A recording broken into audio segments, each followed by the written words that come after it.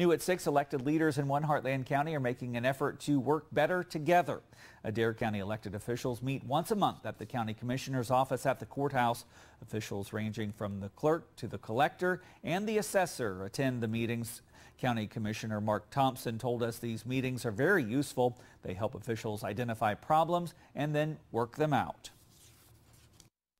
This type of things that come up all the time on a routine basis.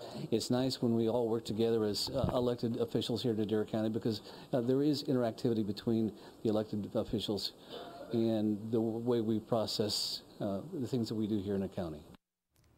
Thompson got to share with the group his experience of being in Jefferson City recently for Local Government Day. Taxes, assessments, and the ongoing process of fixing county roads were some of the main things discussed at today's meeting. Officials also got to talk about how they're preparing for the upcoming election season. Of course, the Missouri primary election takes place next Tuesday.